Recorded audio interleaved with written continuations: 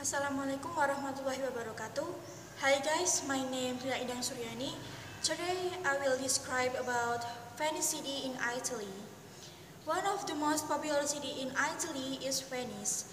It gets its popularity because Venice is a rich and interesting city. It has a lot of history documents and offer a lot of attractive things to visitors. Venice has been established in 2000 years ago when waves of barbarians drove people out of their homes in various Roman cities.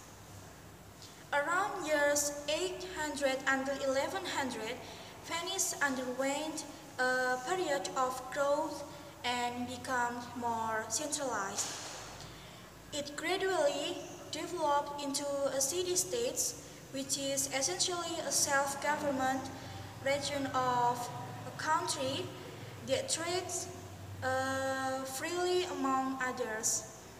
When we think of Venice, the first thing which comes to mind are canals. They are considered the trademark of the city. Canals are mostly recognizable for providing the main form of transportation throughout the city. Visiting Venice brings a rich aura of history and culture. Floating through the